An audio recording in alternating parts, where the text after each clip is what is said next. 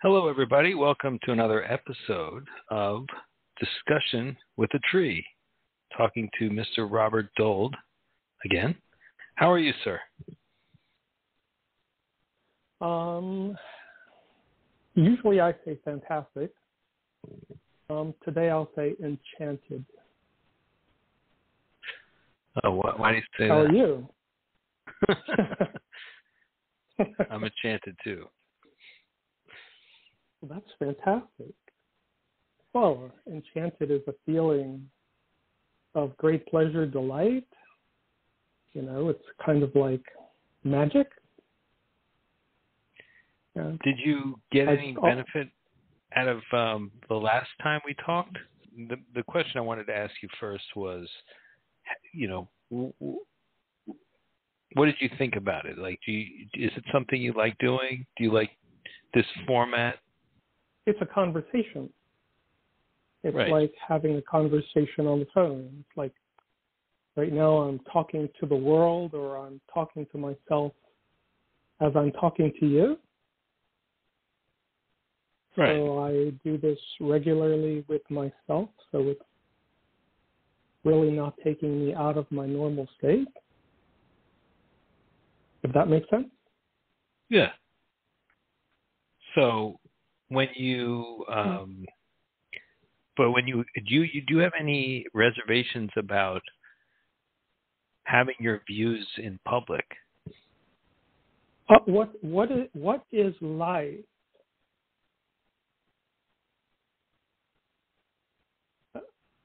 Let me ask you a different way, since it's a question that can be thrown around, since I can throw it back to you and you can throw it back to me. You agreed to have a conversation with a tree, and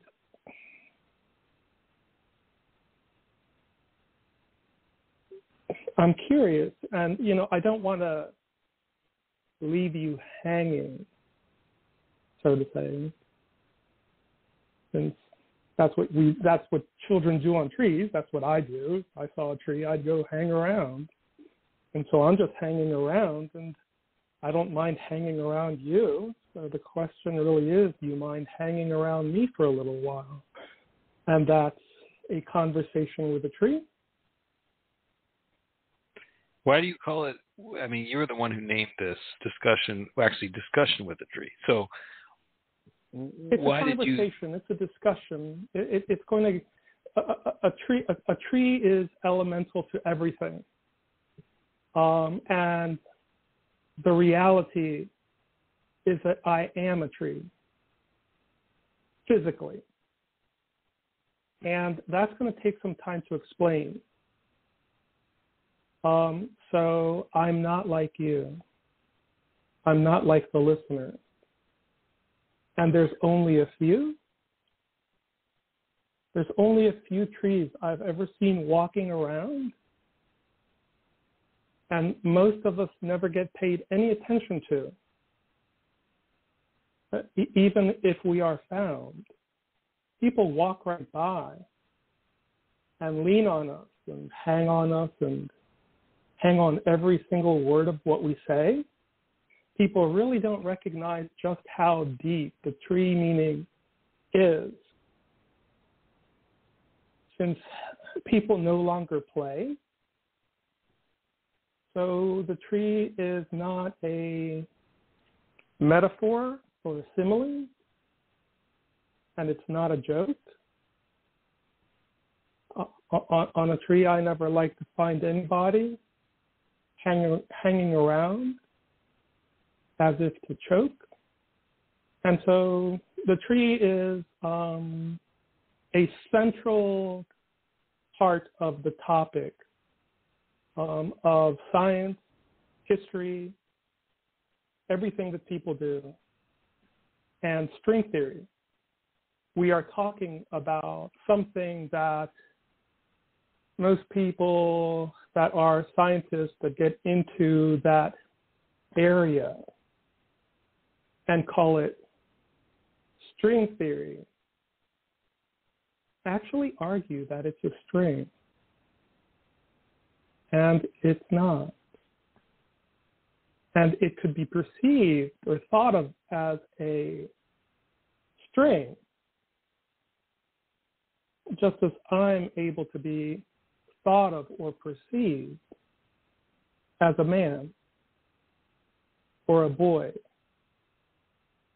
or a boy man or a man boy or whatever you would call somebody that's 58 years old and you saw them outside like me,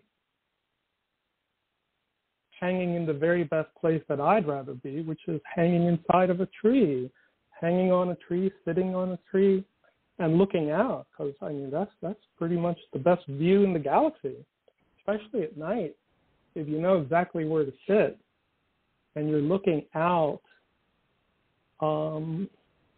at the galaxy, the best place is in a tree, not on the ground. I mean, I do the ground stuff sometimes, and I do like to,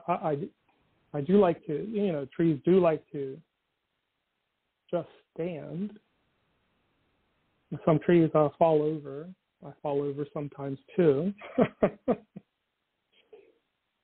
So when you get into the science of things, a tree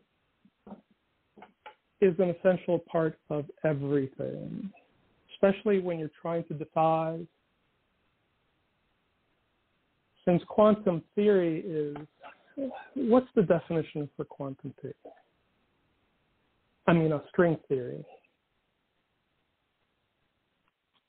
Let me look it up. I mean, it's the idea that point-like particles are replaced by one-dimensional objects called strings. Correct. But there's a specific thing about the size of a tree mentioned in everything you read about. So let me see.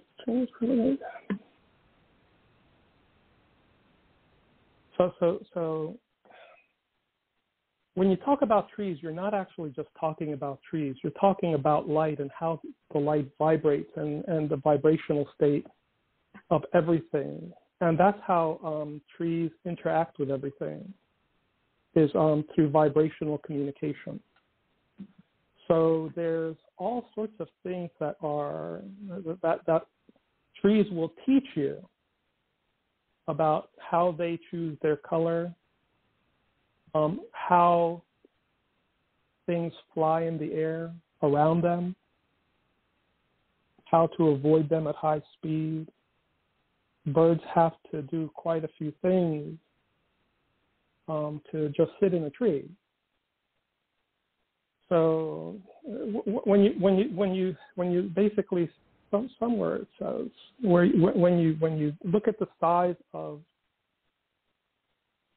a string, if it was the size of a tree, then a little spot would be, if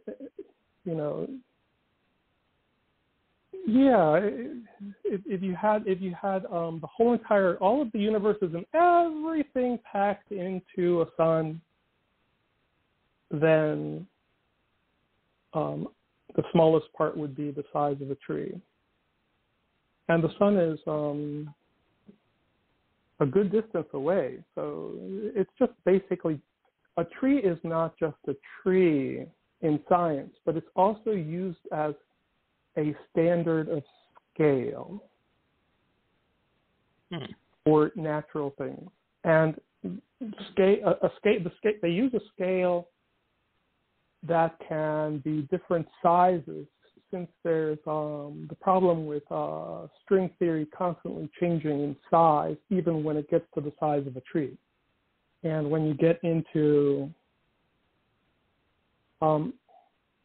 things, like the things that I study, that are not there, that are what happens to energy when it disappears, but it's still there. So all of a sudden, you can't measure in quantum sizes. Does that make any sense? I think so. I Or mean, did I lose you? No, I mean, I get a glimmer of it. I was always fascinated by how trees and neurons look the same. Exactly. And so the last conversation we were talking about how I grew up, and by the time I was 5 years old, I already knew that I was a tree. So I've been a tree all of my life. It didn't just happen. And I've never sat down to actually talk about it with anybody. This was the first time. And I've never been on any type of blog or radio, or I've never written a book or written down all of my thoughts. But as I was talking about how I grew up in such a scientific world, and that I was at NIH playing with the monkeys, and the monkeys played in trees also. But then I started actually looking at everything on the inside. And when most science books, they show you a few veins. They show you a few things that are inside of a hand, but a hand, one of our hands, is really very, very complex. Just one of our fingers. The amount of lines that are running through everything, all the way down to our skin, it's all made the same way that trees branch out into leaves. Have you heard of the word fractals? Yes. Okay, so fractals are shapes that kind of appear random like a kaleidoscope. And if you go online, if anybody goes online, they can look up fractals, and fractals are, there's just so much to, somebody can spend their lives studying just fractals. If somebody wants to study another little tiny thing, which is origami, origami of paper is not a light subject. Scientists and the new telescope that was just launched needed an idea of how to open up, and that was due to understanding how things open and close in the most simple way, the easiest, least energy intensive, demanding way, where things can just open up and close, which is not an easy subject, because just because flowers do it, just because roses and other types of opening things in nature, it's not just flowers, it's everything. It's when we wake up, it's in our eyes. We have fractals. If you point a light into our eyes are opening and closing. And what you see with all of the different colors and strands, it's all fractals. And so the eye opens in that way. Does that make any sense? Yes. So there's a lot packed in that. Should I give you a second? No, it's very interesting. So, where do you? Oh, okay. Let me finish. Yeah. Before you keep your thought, but let me finish with that. Let me get back on track. What you wanted to know is about why I was a tree. And I started to explain that as a little boy, all of the branching I was studying the inside of the brain, and the brain was fleshy. And I looked at the brain as the ground. And all of the roots of the body go up into the brain, and they grab on, and they expand, and they're grabbed on. But that doesn't mean that, when you rip them out, you can't leave part of it. It's not like connected solid. The brain is an interesting thing that you can do quite a bit of things to it, but it's made specifically to stay in place, kind of like the ground. And so people can actually lose their heads. And when you hang somebody, since it's a normal United States custom to hang people in trees, as they hang, they drop, and they stretch and expand. All of that stuff that it goes through the spine and goes through the neck, everything running through the spine, those are all strands, exactly like a tree. So the tree has an outer skin, but when I was a boy, I would hang in trees upside down. And in those times, I was allowed to think about anything I wanted. And it was science. And when I was at NIH, there was bats, real live bats. And I got to spread them open and shine super bright lights through their wings.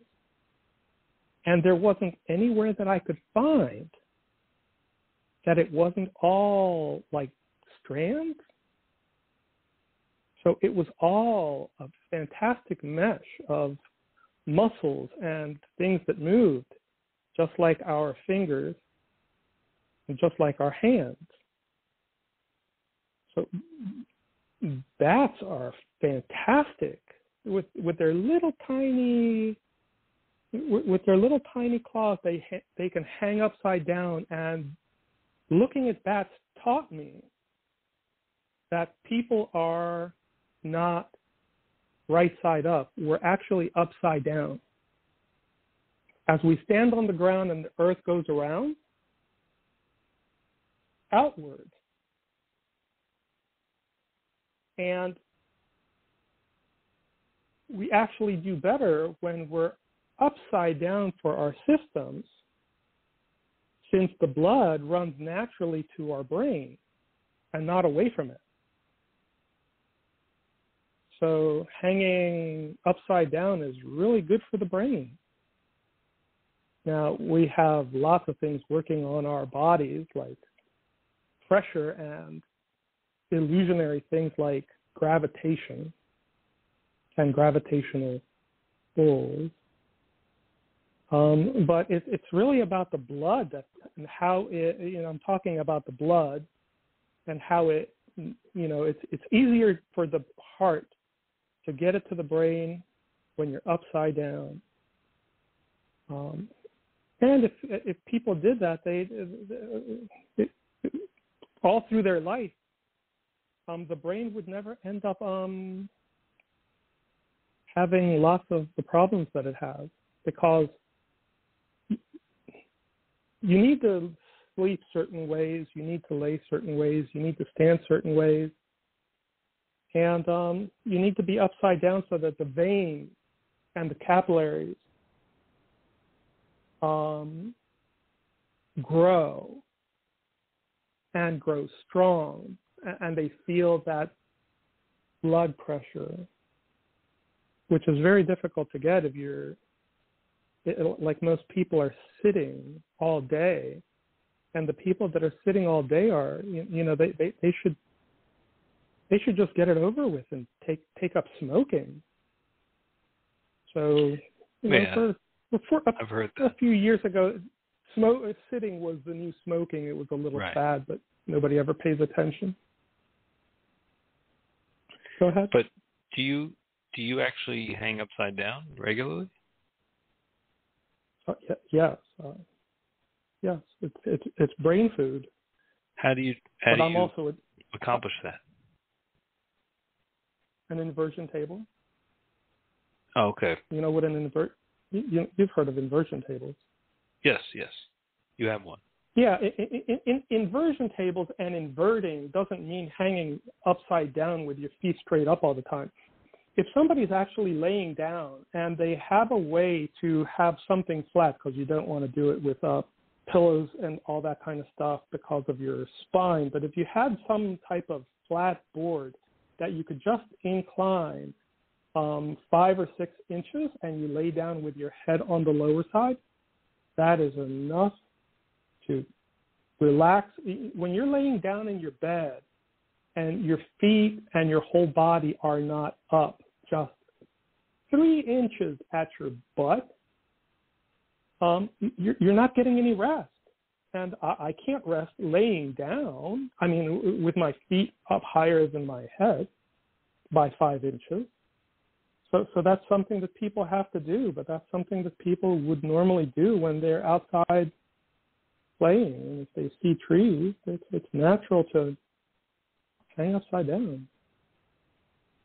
So I kind of hang on myself, so to say.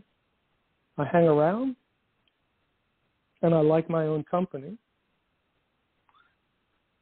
So the brain is the root. The brain is the ground, with right. roots all through it.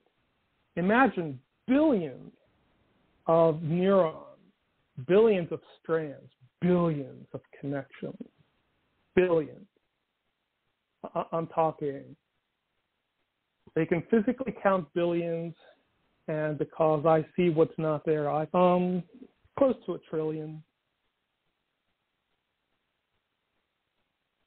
So that's the ground, and the cords that come through the back of the neck, through the back of the cranium, and down into the spine. They run through the spine. The spine is open in the middle, and that's where most people don't actually recognize that a nervous system is not nervous. A nervous system is a highway, and we have 2 brains, not one, a right side and a left side. And most people, if you go to any university and you say, "Oh, hey, how many brains do you have?" They'll "Oh, I have one." No, people have 2 complete brains that can actually be separated. The hard wires can actually be separated. And they are perfectly fully functioning brains. So if somebody has 1/2 of a brain go out with the ability of understanding how to mentally rewire, 2 years and you're good to go. 2 months if you know. So people really don't understand. I was at NIH, and I've been through hospitals, and I've been through lots of different places. And I hear people talking about neuroplasticity. And they say, yes, the brain is plastic. And I want to stop and say to them, but I just don't, because I'm not going to ruin their day, that no, the brain is not plastic. Neuroplasticity has nothing, the plasticity has nothing to do with plastic.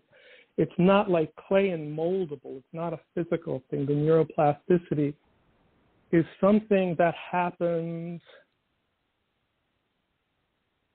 not inside of the matter, inside of the part of the brain that's functioning. So it's kind of like saying that a magnet has magnetism on the inside of the magnet, when that's not true. It's like saying that a wire and electricity, we have electricity running all through the United States. Everybody knows what electricity, nobody can hide from the idea of what electricity is, and everybody's seen a wire. And nobody actually understands the velocity of electricity through a copper wire. Nobody understands the velocity of electricity through a superconductor wire. Nobody understands the way that electricity travels, and the electricity doesn't travel through the wire, it travels around the outside. And what's interesting is that as it's traveling on the surface around the outside,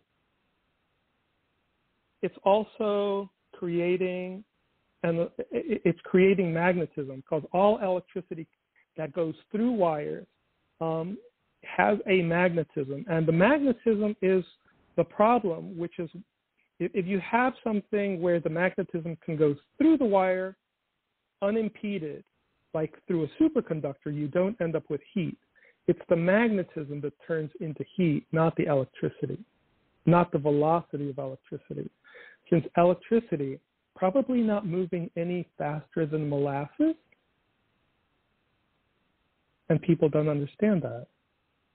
Molasses, like slow, like 1 inch, let's say 12 inches a minute. Can you understand that? As fast as light travels, electricity is supposed to travel at the speed of light. But electricity is traveling at the speed of molasses. It's kind of gooing through. And people don't understand that because they don't understand the electromagnetic thing that's going around. And when you study compressed air inside of a thing, or the blood inside of our capillaries, how fast is our blood pumping? The heart pushes one little beat, and it just pushes a little bit in, pushes a little bit more in, and out of, if you have a line that's like 100 feet long of hose in your backyard to spray water, it pushes in from one side, and it comes out the other side.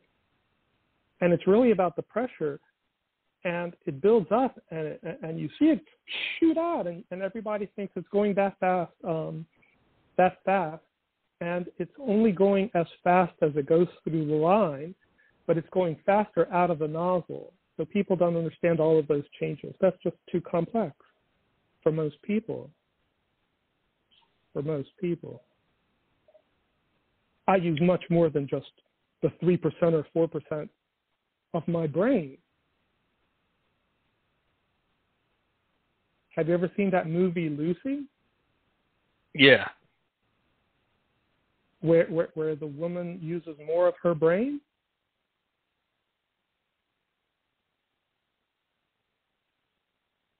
She would have to, when somebody uses more of their brain, they can suddenly have the ability to move things with their mind. They can have the ability to do all sorts of crazy things because you're gaining access to everything around you. Your brain then, if you use more of your brain, you could actually talk telepathically.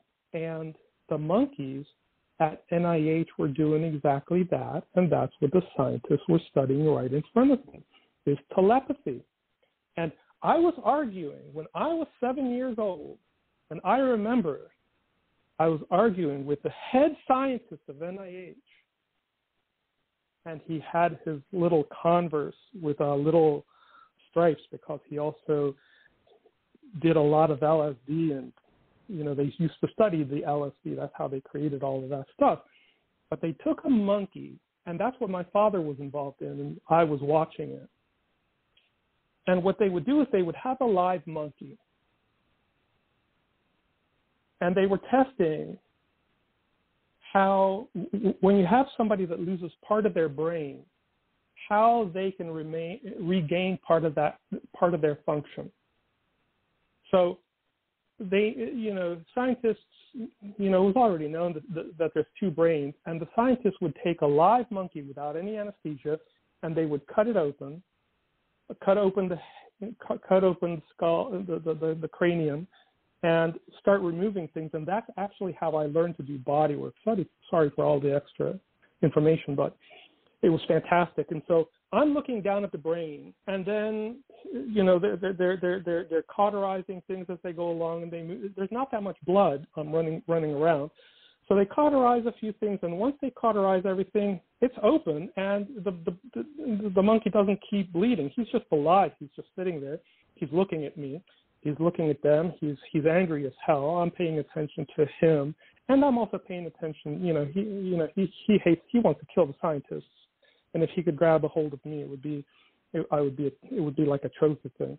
It would be like extra bonus points. But I'm looking down into this brain, and I have to be careful with the monkey's hands at the time. So I'm right in there with the scientist and with my father.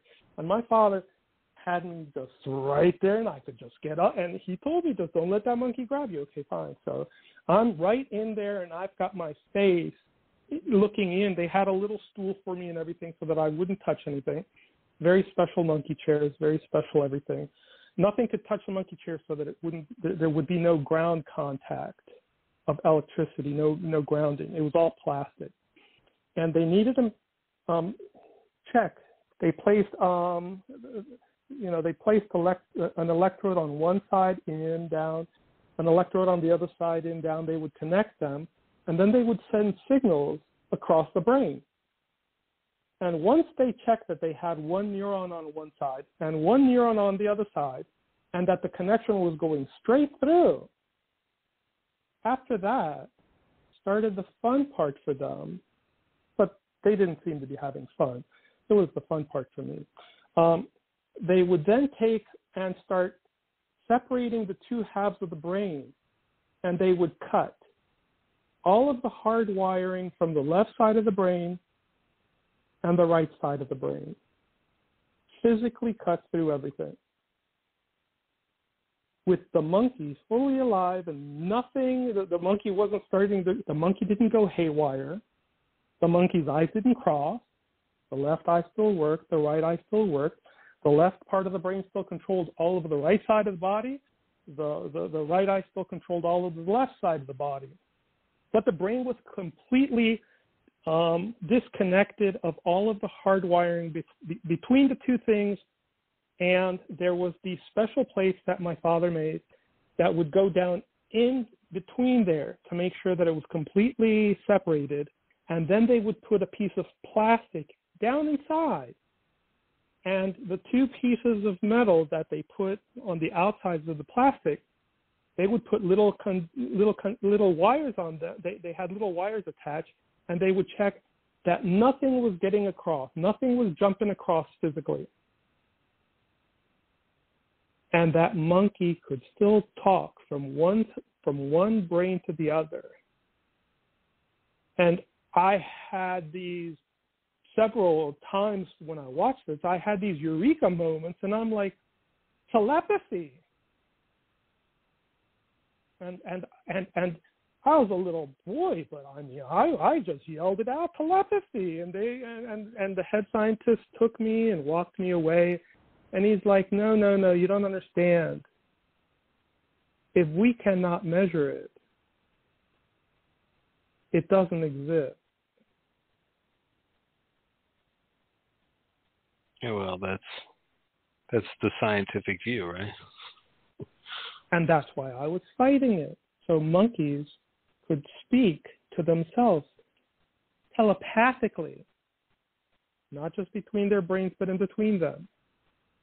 And it hasn't been until recently that people have been studying how some people can connect to animals, and they're trying to figure out if they can actually connect to animals as animals send their brainwaves out. Well, the monkeys were talking to me in their cages when I was a little kid.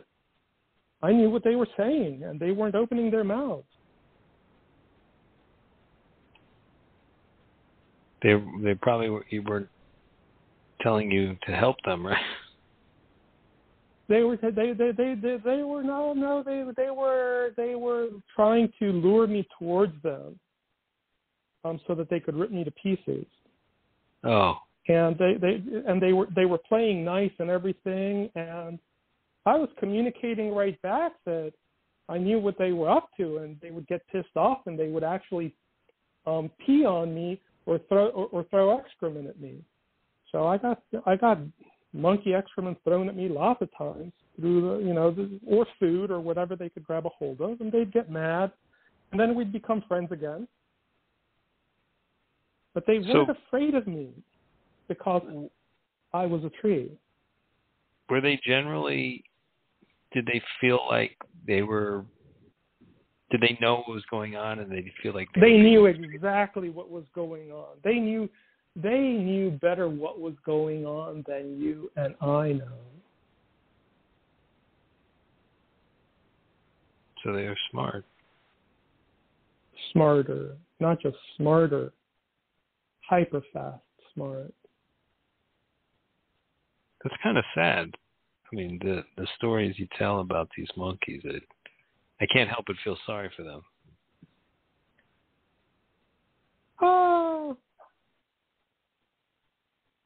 I knew the monkeys, but the monkeys, as incredibly intelligent as they were, as incredibly capable of remembering everything in memory, that's where we get into my arguments with the people at NIH for what right did they have to kill God's animals. But the animals didn't have a soul. So when they died, they didn't. You know, they were all made like the trees. You've seen the forest fires in Australia and the forest fires around the United States. How many times have you cried?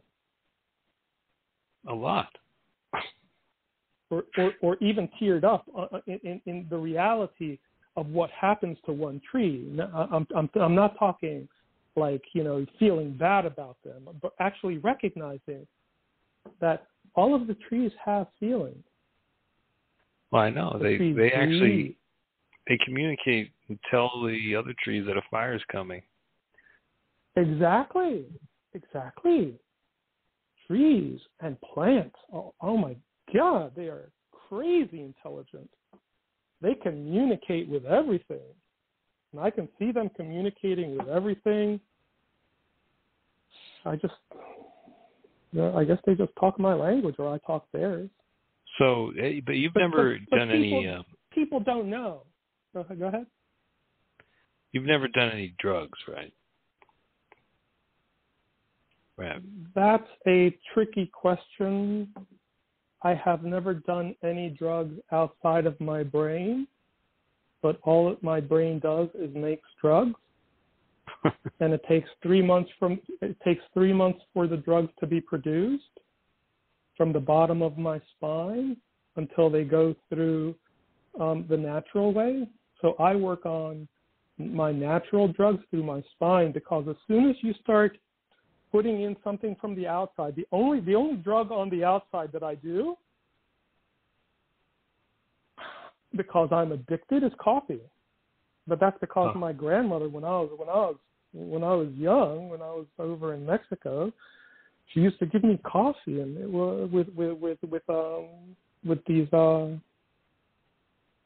with this bread that in the morning. My God, you know, hot. You know, it was mostly milk, and then it was, you know, it wasn't any water. It was milk with coffee, and I was ready to go. The taste is addictive. The drug thing, you're asking if I'm a drug addict. Yes, I am. I love my natural drugs, and I do like the speed and velocity of going hyper ballistic. So I'm faster than any type of missile or computer out there. So my brain, Well, I just wanted to ask you about this idea of making. So you've had psychedelic experiences without actually taking psychedelics. I've had psychedelic experiences, but I can't say that I've had psychedelic experiences like the people out there that are on screwed up things like ayahuasca and claiming that they're a tree, or that they're orange, or that they're getting attacked, or what the hell.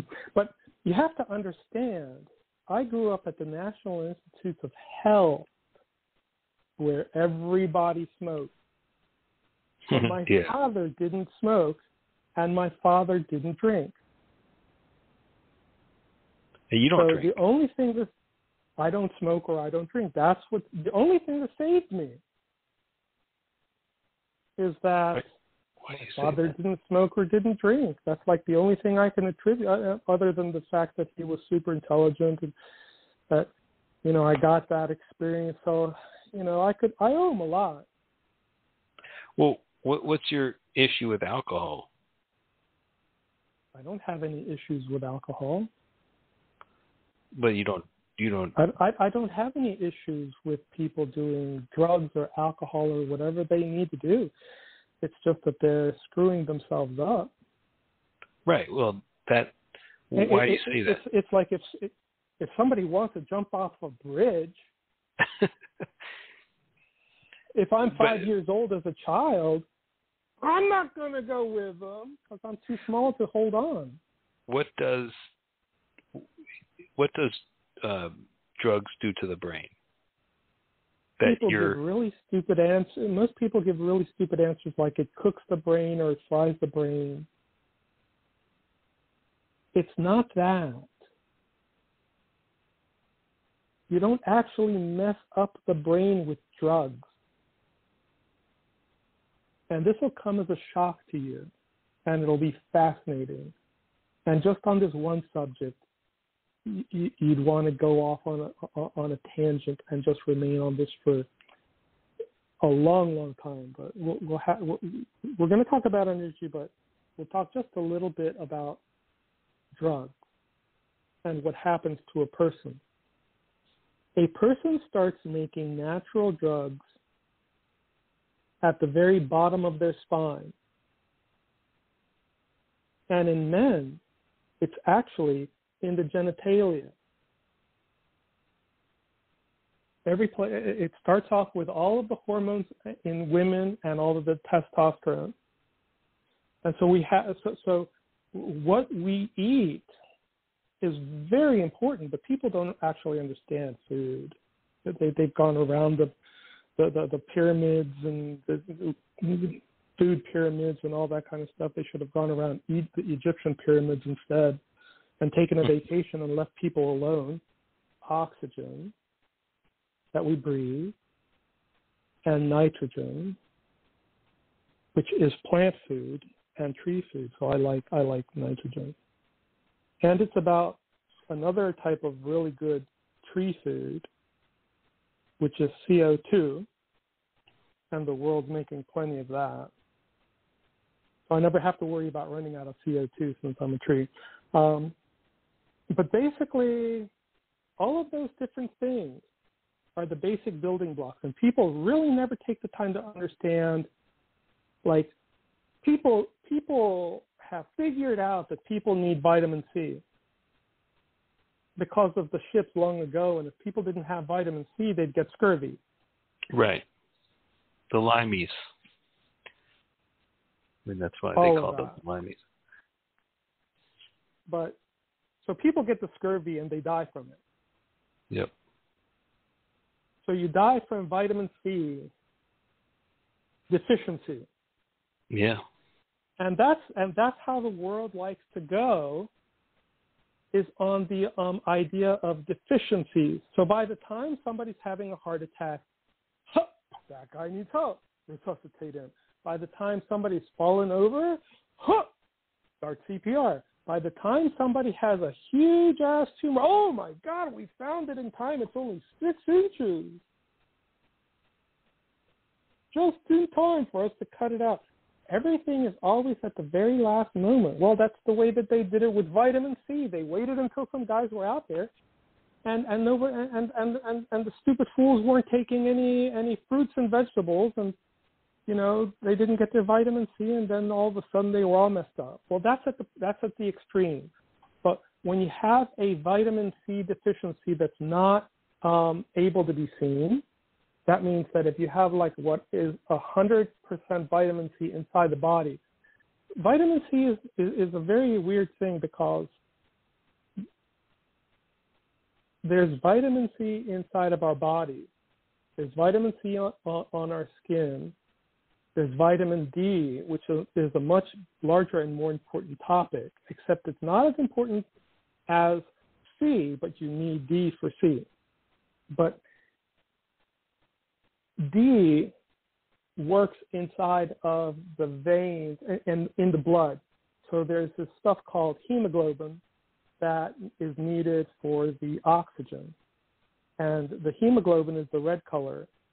And everybody focuses on blood platelets, which blood platelets don't do anything. They're just like, it's like if you go to a water park and you have one of those little the little things that everybody slides on, that's what the platelet is. The platelets carry the hemoglobin, and the hemoglobin is carried outside of them and inside of them. So it's kind of like the river. So if you have a really nice, clean river and you have hemoglobin inside, then you get to carry, then those things become important. The platelets become important to carry the hemoglobin and get everything to slide through. So they're helping everything slide and glide. They're allowing for the blood pressure to happen. It's a complicated thing. But vitamin C is inside of all of that stuff. Vitamin C is a huge thing, but you've heard about vitamin C, right? Everybody's heard about vitamin C. Vitamin C, vitamin C, vitamin C. How many millions of times have you heard vitamin C? Do you know what vitamin C is made of? Acid? No. Oh. Most people don't know what vitamin C is made of, so I'm talking to the public or whoever is going to hear me someday, which is going to surprise them. Most people don't know what vitamin C is made of. The important thing about vitamin C, it's oxygen. So the building blocks of vitamin C, hydrogen peroxide inside the blood, and the things that fight infection inside the blood, the complex things that people need. If you have a 100% level inside the blood of what you could consider if we could figure out what the 100% level, if people get 80%, they still end up with problems. Humans were waiting for somebody to go out there in a boat. Okay, you've got zero vitamin C. Oh, that's why you died. So it's not until you have zero that anybody worries.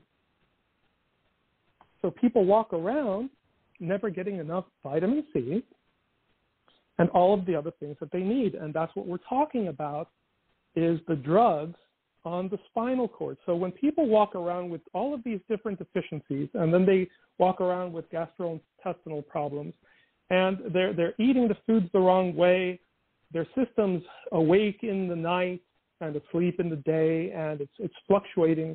So people are having all sorts of things, plus then all the stress. And then they take alcohol and drugs and what that does is the body immediately, those drugs go in fast. And most of the time, people take those drugs in some type of way that gets it to the brain directly. So they're screwing up their noses. I knew this guy that used to do cocaine and his whole face caved in. And he used to build race cars. I used to own a body shop, and he used to build the best race cars around. And he was the most fantastic, super funny car, street car. Funny cars for the racetrack. And he built these cars, and his face caved in. And his father was one of the top open heart surgery persons in the country and in the world. So his father made lots of money, gave it to his son, and his son ended up dying from cocaine. But the cocaine goes into the body, into the brain really fast, and it stops the production in the spinal cord of things because it says, oh, I found a way to get this. So it's kind of like the United States, the pandemic hits, everybody rushes out to get a bunch of stuff. The shelves are left empty, and you start these huge problems with the delivery and the trucking and the ships that are sitting off of the coast, not being able to get the products in. And that's what happens to the spinal cord. Does that make sense? The spinal cord starts having problems that it got way too much in the brain, and it says, stop all of the production. Yeah, it's the natural and then happiness and then drugs. It falls off a cliff once the person stops being high or being whatever on their drugs, whatever the brain runs out of whatever it's using. Since we have systems to clean the dopamine, the natural dopamine that we make has to be cleaned out of our brains every day. So our brains are very efficient, and they throw stuff in, and then they throw other drugs in to attach and remove all of your live things multiple times a day. So people are really beating themselves up by going to sleep and waking up and going to sleep and waking up, and they don't know how to regulate or manage their circadian rhythms. And circadian rhythms and all of the rhythms of life are a huge thing, and the best way to study them is to study the way trees breathe. Trees breathe. There's a time where the trees are taking stuff in, and then there's a time stuff out. So trees have a really nice heartbeat and rhythm. And people don't know that. So there is a heart of a tree. You can look up heart of a tree. It's that easy. People could study all that stuff, but who takes the time? Me. Oh, the wrong answer.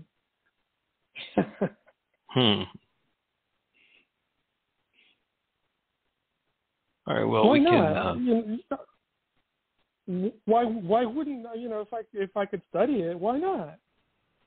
It's free knowledge. Why not? I mean, that's the thing is that we just take trees for granted. They're just there. You know, we don't think of them as sentient beings. Not even that. If people started to get to the very bottom of the barrel, and to even just recognize that they're alive, that's good enough. In that respect, if people started at the very bottom, that would be much better than where they are right now, which is sitting on their asses, waiting for somebody to hand them a biscuit. And I'm not talking about working for it. There's a lot of people that work. I'm talking about all of the wealthy people that count all their money and can't save anybody themselves, make one more second in life, and they can never make enough time for anybody. I can make time for anybody just like this. Wealthy people can't. They are busy, busy, busy. And the phone is always with a busy signal. I mean, I find that money is not a healthy thing to have possession of. Money is not the problem, though. That's like saying that cocaine is the problem. Cocaine is not the problem. Money is not the problem. You know, I mean, it would be a problem if somebody came and dumped a truckload of cocaine in my living room. Then I'd have to pay, because you can't get rid of stuff unless you, I mean, I guess I'd still have to buy like trash bags, so it would cost me that, and I could like throw it away for free, but I still have to pay it through the condo fees. Right, but what I'm saying is that money, if you have problems and you add money to it, it's like, seems like the problems get worse. No, absolutely not. That's people that's the people without self-control. That's right. A very dangerous blanket statement, because if I ended up with a lot of money, like with my inventions, which at some point I'm going to have to do that, you know, and it's not because I'm going to have to. It's once the world recognizes that they need energy, and I'm the only guy around with the inventions, figure that one out. And at that point, if I had a lot of money that I don't need, I could pile it up in banks, or I could make lots of cool stuff and give it away. Well, and what would I make? I'd make energy. You know, not only would I make all sorts of energy stuff that people would pay me for, I wouldn't be able to get rid of enough money. I might even, you know, make a papier-mâché house to prove that money doesn't grow on me, because I am a, come on, fill it in. Tree. But you're a balanced individual. I mean, I found that, you know, most people who are really intensely focused on getting money are unbalanced. Yeah, but they're intensely focused on getting money. They're not intensely focused on knowledge. Right. They're not intensely focused. They don't put their energy towards doing something other than doing themselves harm with their self-centeredness, selfishness, and and people that love money would hate to hear me talk, because if they don't have a lot of it stored up, then they can't snap their fingers and have some slave come and bring them something to their doorstep. When they got to get up off of their ass and hang upside down in a tree. Now, if everybody was hanging upside down in a tree and then doing something the trees do really well. Do you know what trees do really well? No, what? Tai Chi. And do you know how they do Tai Chi?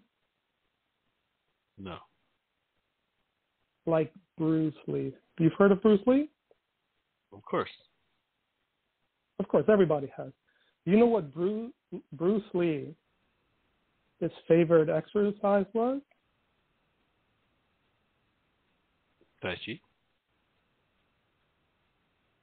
He was asked one time, if I'm correct, never want to be incorrect since everybody, but he was asked one time what his favorite exercise, if he had to do one exercise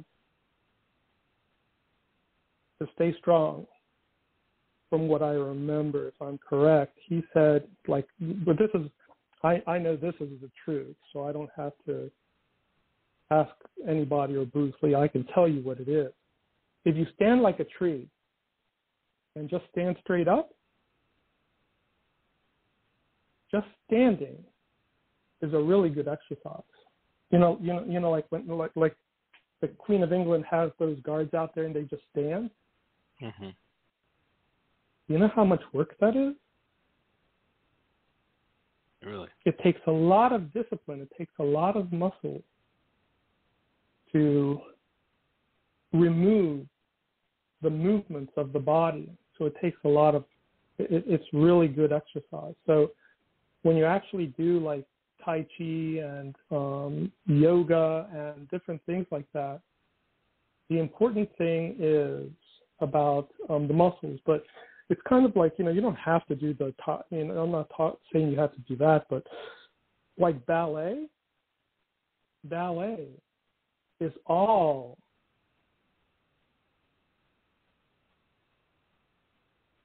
muscle.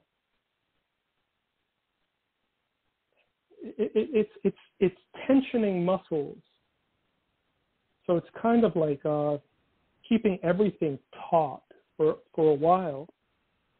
And that's actually, so if everybody knew that they could do a lot of exercises without moving at all, then exercise would actually not be seen as everybody going around and trying to give themselves a heart attack after sitting on their butts all week.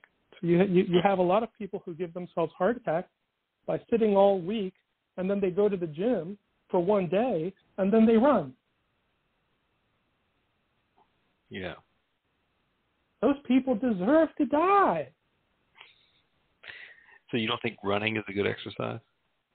I think it's the best thing if you know how to run, and I'm going to be running in 2024.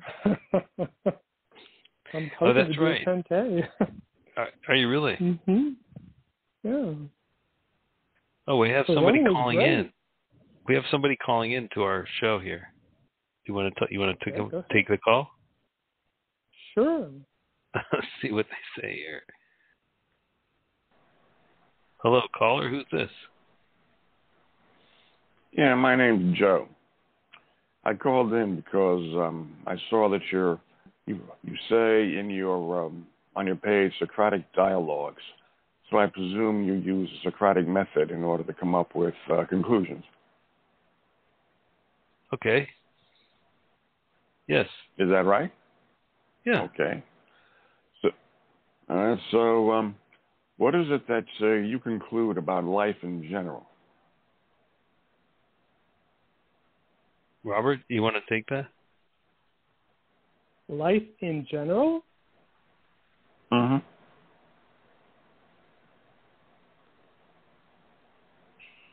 Would you like a 3 or less word answer?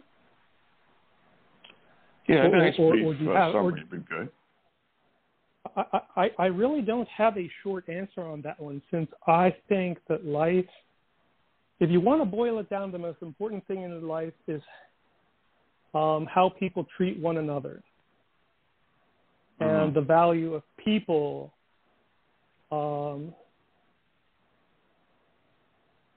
recognizing other people, because we're all individual worlds.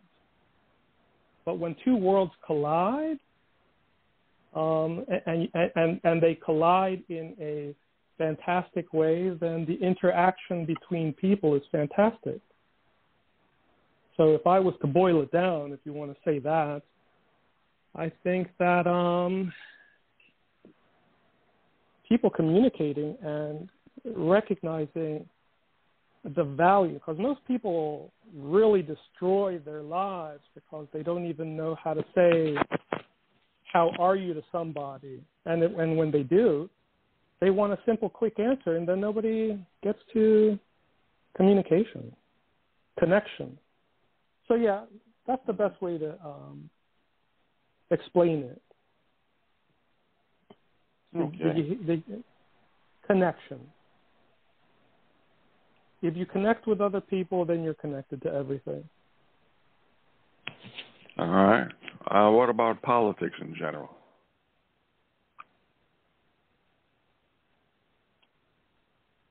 Politics is everything. We're involved in politics right now. Everybody that has an opinion is involved in politics, and politics is what you know, when people at the dawn of man, and then at the dawn of fire, when man first held fire, and he held it up, that was the politics that started as to, you know, did he have fire in his hand for protection against the animals or to use against the others around him? So you suddenly have a tool like fire, which is much more than just a tool, since it's a tool for everything, and from the sun and everything. But when you have a tool that man gets a hold of, then it matters what's inside of that man's mind. And then you have to have what's called politics. Everybody that's involved, anybody that's not even involved with him, that sees him from far away and says, whoa, there's another person like me, and I can't just walk up and say hi, because what do they intend to do with that big stick with fire on it? Is it for me, or can they help me go and kill that lion if we work together? Or that animal that's attacking us, or can we use it to go and see at night and hunt together and be constructive? So there's a destructive part and a constructive part, constructive and destructive. So politics is people either working together or not working together, and that's politics. Politics has nothing to do with what's going out there in the world with politicians. It has nothing to do with politicians. It has nothing to do with the politicians? It has nothing to do with the politicians, because the politicians are not actually governing with politics. They are using politics as a platform of control. And the people, it's supposed to be government for the people, by the people, but the people's involvement is limited. So in the United States, you know, I'm talking about inside the United States. But the United States is, the politics doesn't work from any angle. So it's not because it's not about, you have to separate the word politics for what it is, which is what I talk about, and the politics of what people do. And when you have huge groups of people and you no longer have real politics the way that politics was at the dawn of man with just a few people, where the politics were so much easier and more realistic as to how are we going to help each other to get through the night and to have a warm place to sleep and start building into a functioning group. And if that functioning group part of thing was still around, but that got destroyed long ago by people. But that's a darkness that I don't usually associate with what politics actually is. I talk about politics as what it is, not how it's been destroyed. Okay. Seems to me like a thing between politics. Okay.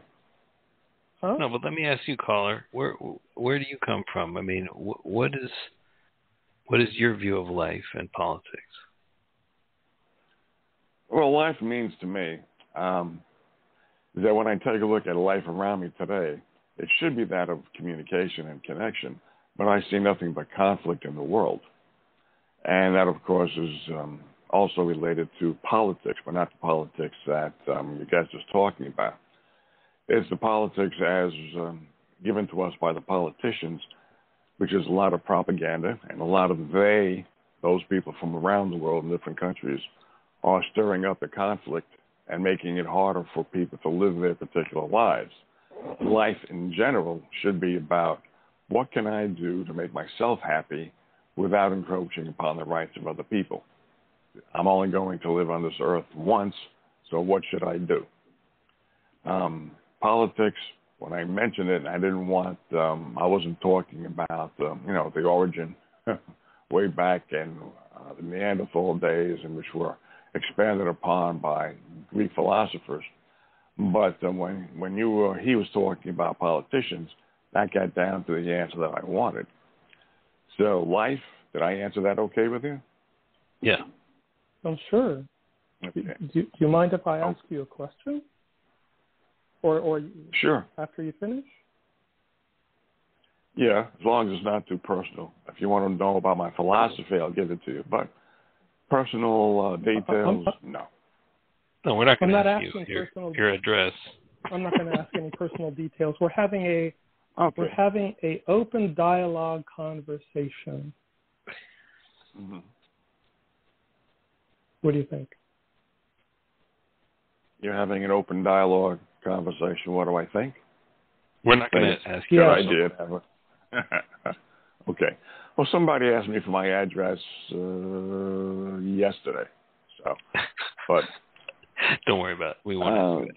Well, the only thing I can do about that is apologize for them, even though I don't know them. But that's all right. That's okay. I understood why she did it. The thing is that you're having an open discussion. What do I think about it? I think having an open discussion in which both parties, or as many parties are involved in discussion, should have what's called, quote unquote, the open mind. However, life is also about people with their confirmation biases. It's very hard to get through to people who have a very strict idea of what something is. People don't like to be wrong.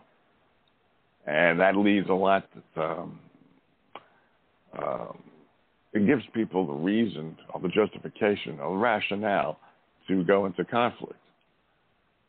You will get into more bar fights over something that means nothing to both parties than having a good sit-down discussion about something which does mean something. So that's just the way people are. So the open discussion, good.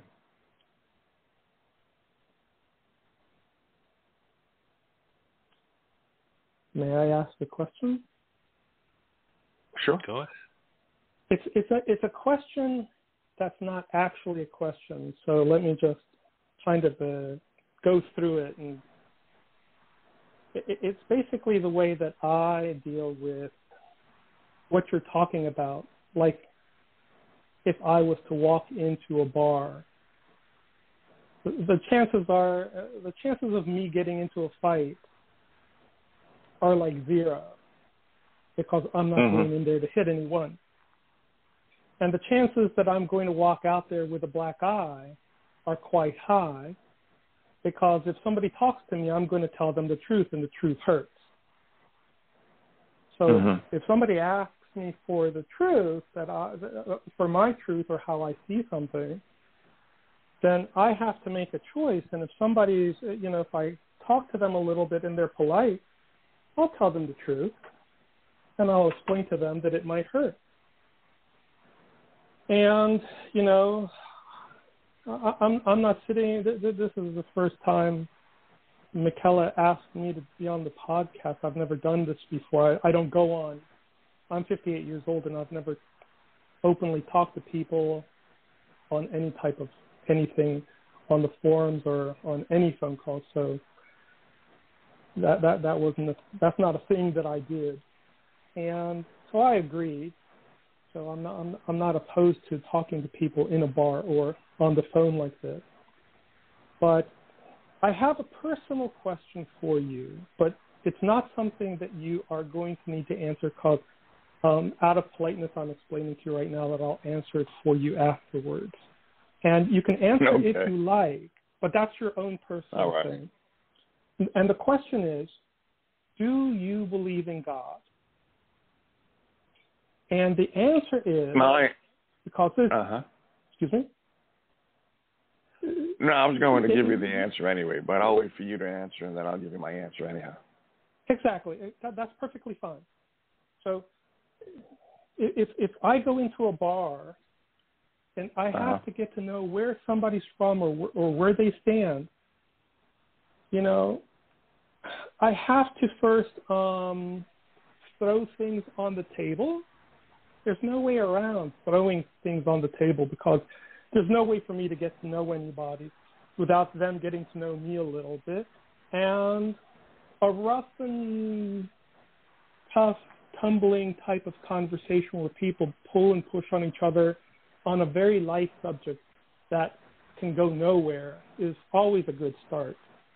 And so, do you believe in God is then followed in, what I tell people is you don't have to answer it, because that doesn't matter. It doesn't matter if I believe in God or you believe in God, or if I believe in nothing and you believe in nothing. But can we come to some sort of recognition that if there was a God, that's the important thing, is if there was a God, would God have created creation? And if he would have, because if we are here, then the answer has to be yes, if there was a God. So if there wasn't a God, we're still here. That doesn't matter. But if we are here, there's already that if there isn't a God, we're here. And if there is a God, we're here. So that's a non-issue. So, but if there was a God and he did create this world, would he have some sort of idea of why he created it? Maybe no. I would think that out of the choice to take all of the time to make all of the things that I see, if I was God and I took that much time, it would be mine, and I'd want to take care of it, and I'd want somebody else to take care of it. So I treat people and I treat life, and I treat, if there is a God or if there isn't a God, I treat life as creation, as if though I was God, and how would God do it? As if I was God. I didn't say I was God, because a lot of people will take it the wrong way. As if I was thinking, if I was God, how would God treat everything and everyone? And in my opinion, if there was a God, and if there is a God, he has a really good reason to stay away and to not come out, which is why we're here. to see if we can actually stop being animals. And it wasn't something that we were born with. It's something that we were trained in. Not everybody is animalistic. And so we are all mammals. But the animalistic part, I call it the humanimal virus, short or the two words together for the human animal virus. And it doesn't hit everybody. Like when you have this pandemic, it goes hitting different places and it goes hitting different people in different ways. And there's mutations, and there's a lot of different mutations and a lot of different ways people have picked up on hate, which is not a human instinctual thing. It's not a human nature thing. It's learned. But that's all I have to say about that. Okay. So you have something to say. You believe in God? I believe it's a possibility that there is a God, but when people really ask that question, they're really asking from their cultural viewpoint. If a Muslim was to ask me that, he would be asking, do I believe in Allah? If somebody from the Far East were to ask me, maybe they would be asking me about Confucius. Here in the West, they're asking about, do you believe that there's a Christian God? Well, I believe in the possibility of a God or a set of gods. The Christian God? Oh, hell no. When you take a look at the definition of the Christian God, the all-powerful, all-knowing, all-merciful, all-good God, I would have to ask the questions, you've got to be kidding me. And then I would say, in my discussion, don't give me this nonsense about free will. An all-powerful God, all-knowing God knows what's happening in advance. If he or she loves us and knows that we're going to commit the so-called mortal sins, which he then has the right, so people believe, to send us to hell, then he doesn't love you. I cannot, if I were a God, cannot create somebody that supposedly is in my image and allow them to suffer.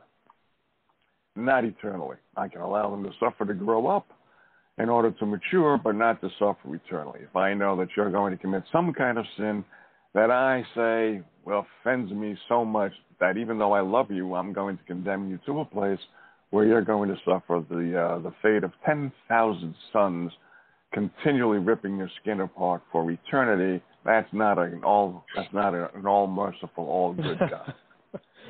Okay. I think we got the idea. Yeah.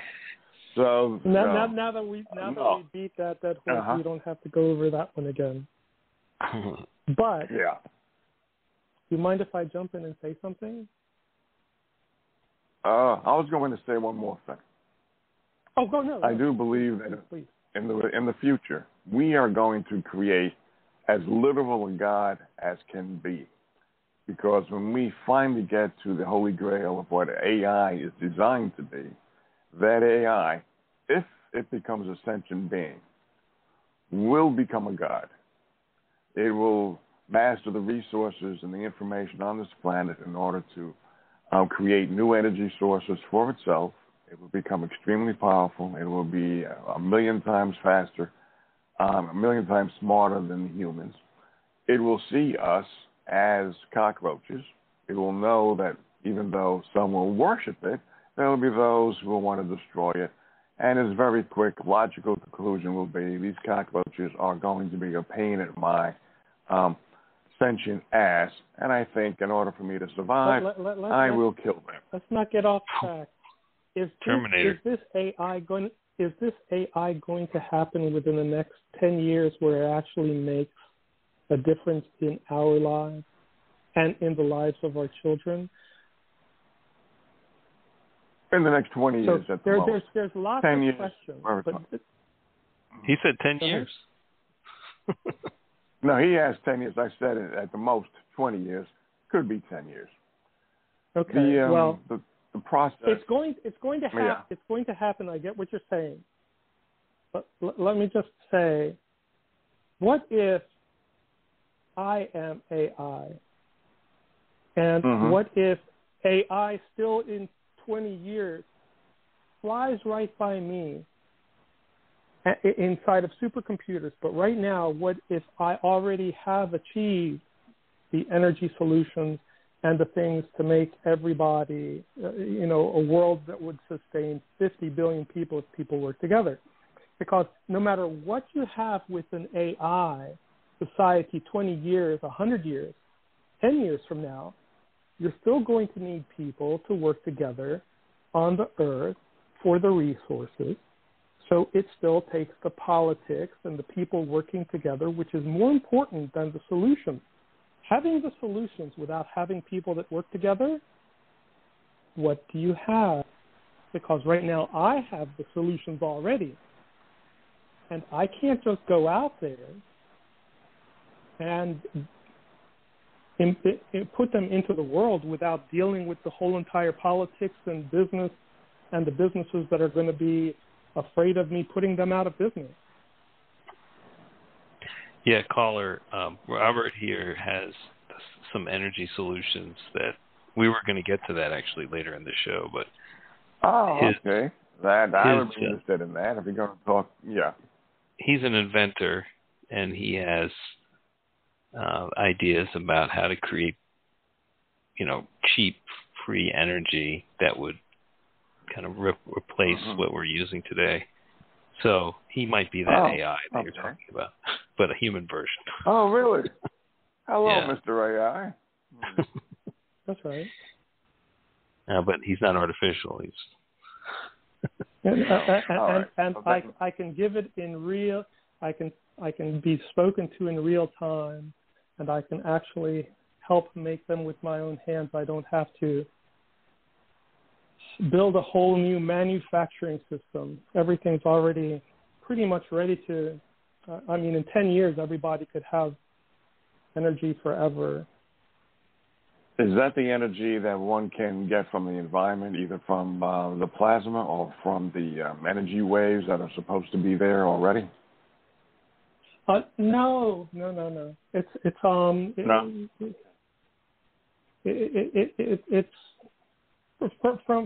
heat, which is all over the place. I just want to thank you for the call, man, and we're going to go back to our conversation, but I want to thank you for calling in and giving us, even though it was random, the intention. So before Joe goes, can I say one more thing to him? Yeah. Okay, Joe. Mm-hmm.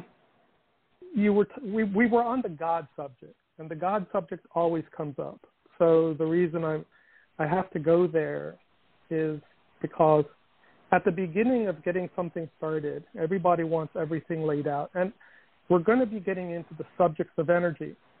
And energy is about the whole entire system. And the whole entire system always comes back to the creation of it, how it was created, who created, over and over and over and over again. And I have to start off by telling you and telling people, I don't believe in God. Okay. Because God doesn't exist. And you have to listen closely, because I'm a complex person. God doesn't exist. Mm-hmm. Because God does not exit. God's forever. I exist. I can die. I can exit. So I don't believe in God, and God does not exist. But God created me, and that's why I exist. So it's a very complicated thing. But I talk to God directly. God talks to me directly. And when people hear about that in the future, if we get into these conversations about God, they're doing absolutely nothing for energy. Does that make sense? All right, Joe. Thank you so much. We'll hopefully be in touch soon, but I want to thank you for the call. Have a good night. Okay, take care. Have a good night. Okay, so that was a nice call. Yeah, interesting, and you gave some interesting insights there. So I guess we can get into the energy thing. We'll probably go another 30 minutes or so. So why don't you just give us an idea of where your inventions are kind of heading, and if you were to, like, for example, if you have an idea for like a battery, or is it something more like No. What is your invention? Let's put it like that. I can make batteries better, but making batteries better doesn't solve the most basic fundamental things of energy. And energy as a topic, as a conversation, could take years of podcasts, getting into all of the different types of possibilities. But I simplify everything. I'm an inventor. I get down into the basics of everything, the basics of generating electricity, the basics of taking energy and changing it into the different forms. Electricity is just one of those forms. But one of my inventions, I wanted to tackle something for all of the different types of ways of generating electricity. And when you stop and ask people, what is the best way to generate electricity? They say nuclear fusion, nuclear fission. They say solar. They say wind. Wind and solar don't generate anything as far as electricity. Nuclear and fusion do not generate electricity. What generates electricity? It's a question. What generates electricity? Well, I think from what I've heard from you is that it's heat. No, it's called an electric generator.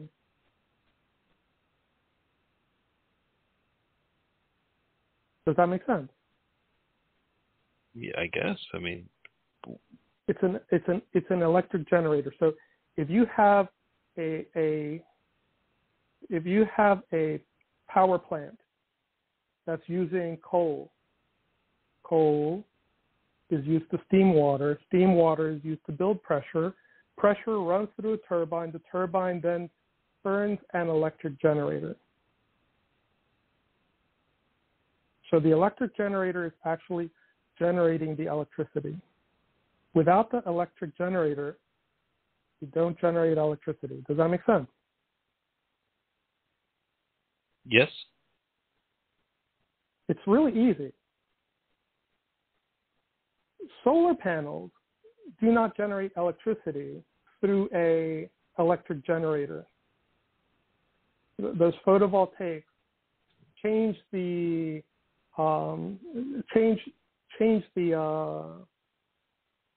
light that hits through it, through photocells, and they are like backwards diodes. So it's like the electricity goes directly and jumps right into the wire as little capacitors.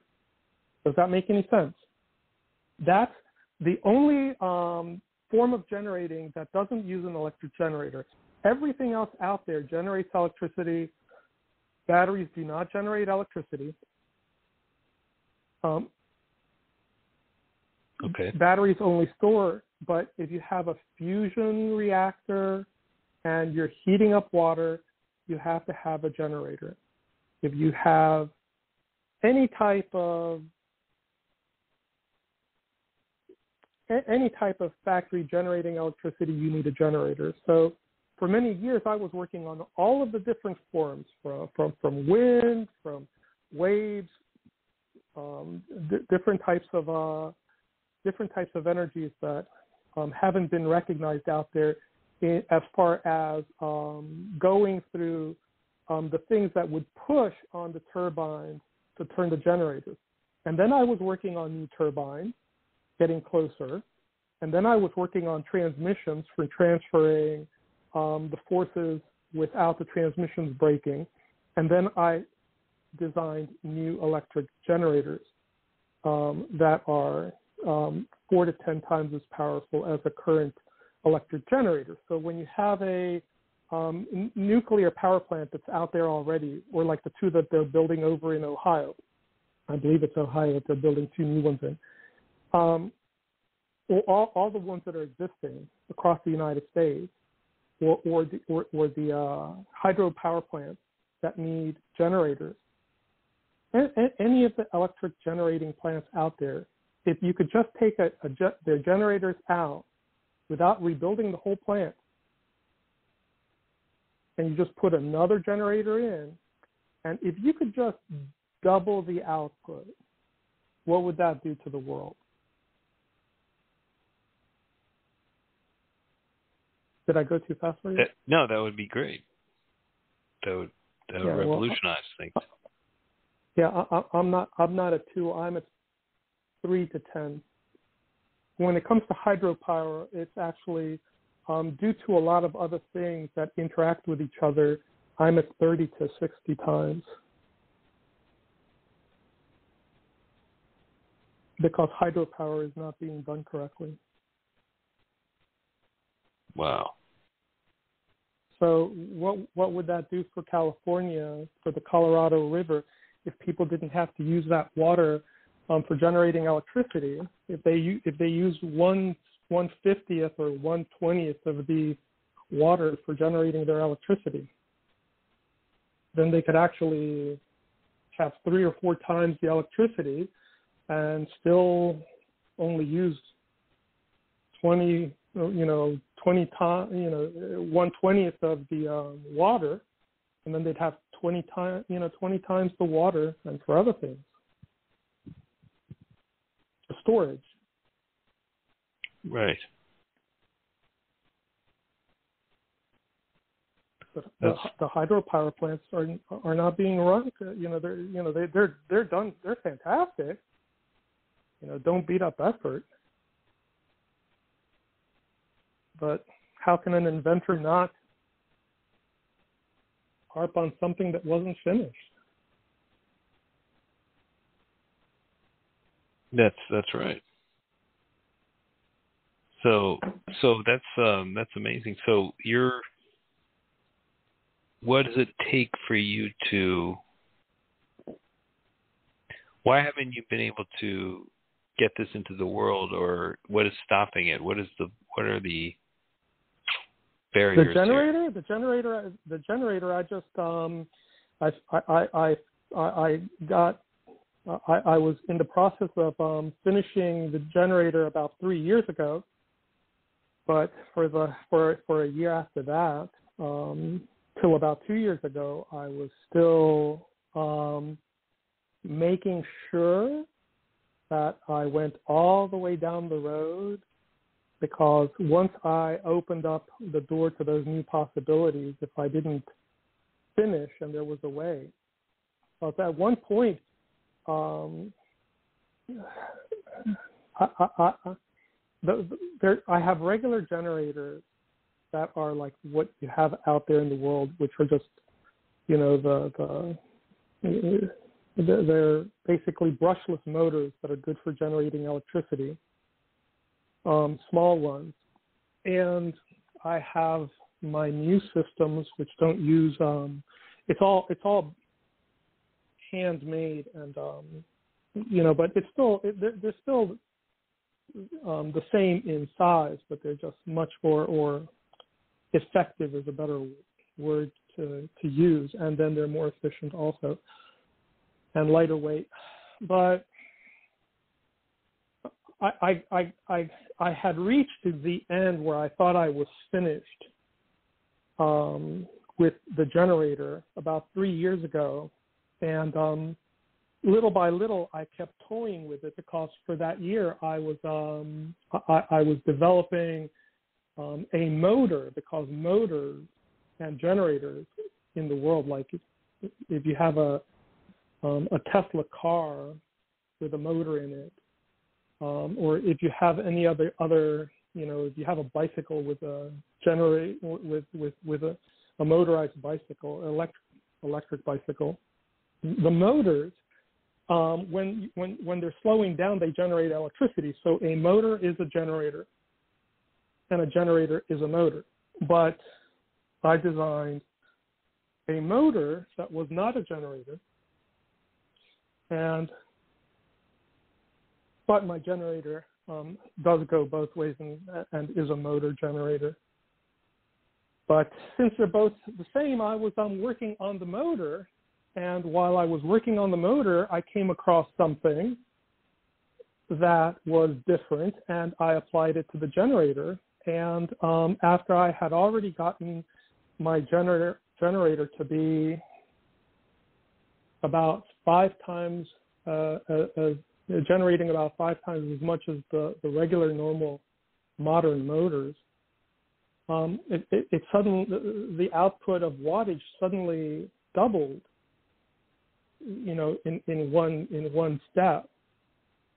And that was a nice surprise. And then about 6 months ago, I saw a way to make it a totally different way, so I've got options. And if I hadn't found those options, once you get into the scaling up of things, it's really important for different sizes and shapes and where you're going to place something to have those types of options. Does that make any sense? Yeah, of course, yes. Hope I don't go too fast. No. And so what is it that stops me? I've been in, when I met you that day was the first time I had gotten out of my house in 8 years. Really? Out of my shop. Holy shit. 8 years without talking to people while I was inventing. I'm just, the world needs energy, and I wasn't going to stop until I looked through everything. I really didn't. I wanted to get all my ducks in a row, so to say. I was taught that a long time ago. You don't jump the gun. Or I would have started in 1999. But then I wouldn't have had all of these inventions. Well, that's great. I would have had fantastic stuff already, but I had to ask myself a long time ago, do you want to be, have a big business for 30 years and make, all the money in the world, which I already could have? Or do I want to be the one with the invention? Right. Okay, well. There's a cost. Yes. There's a do cost. you feel happy with your decision? I don't know how ecstatic, how many different ways I could explain the words that it would take to define my I'm an inventor. How fantastic is not good enough.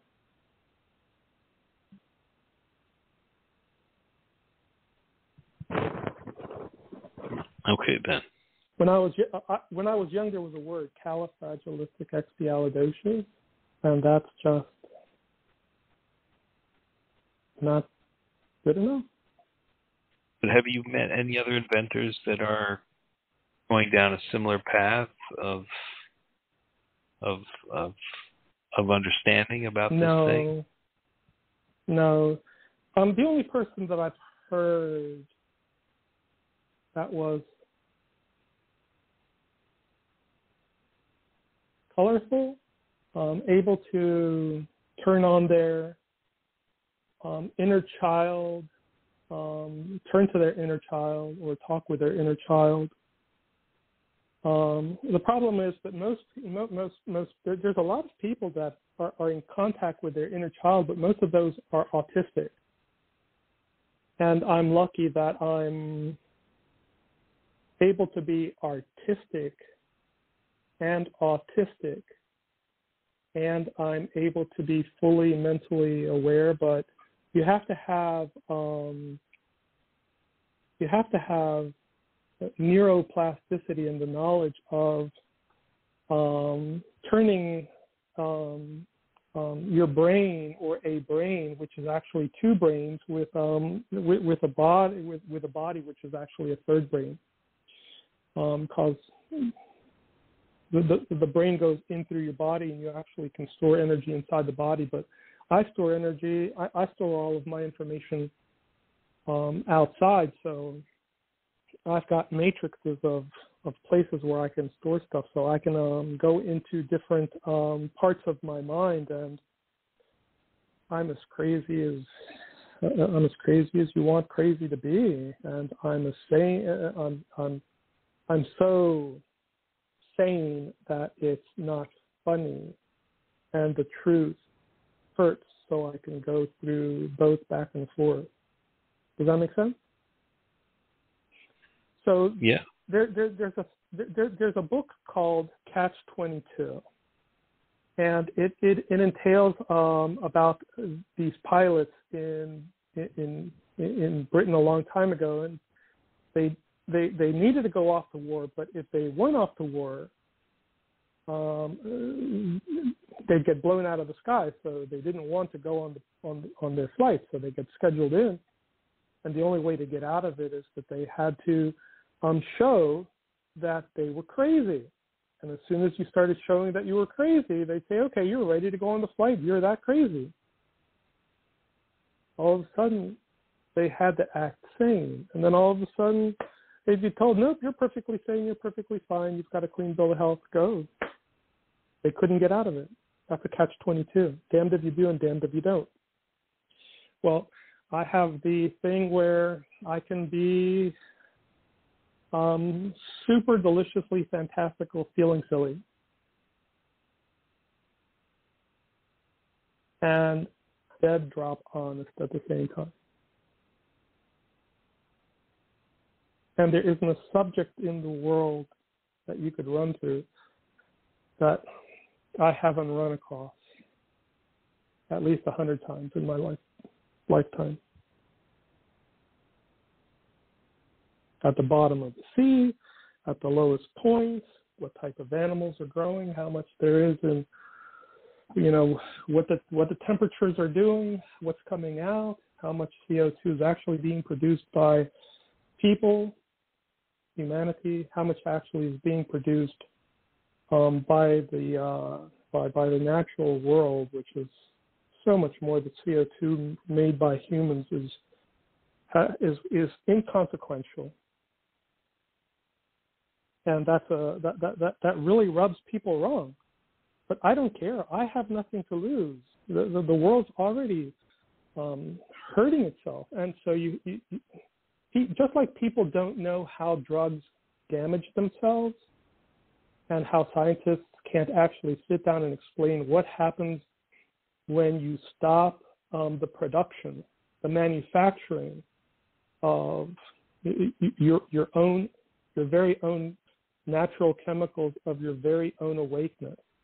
And once you stop that, you never get to being what you could be if you were on natural highs and like what the runners say when people go running and afterwards they're no longer running and their bodies are still pumped up and running, and the extra blood and the extra oxygen puts them into a euphoric moment. Or when people climb the mountain Kilimanjaro over in Africa and they reach the summit, and all of a sudden, due to the low oxygen, and their brains kicked in their own natural oxygen and they get a super high, and then suddenly the body starts producing what's called nitric oxide, and your body starts using oxygen at a super fantastic rate. Your body starts splitting the water into hydrogen and oxygen, and you can suddenly look out and you can see everybody talks about seeing God and being in a spiritual place, and it's just being awake. Well, I'm awake. I'm awake all the time.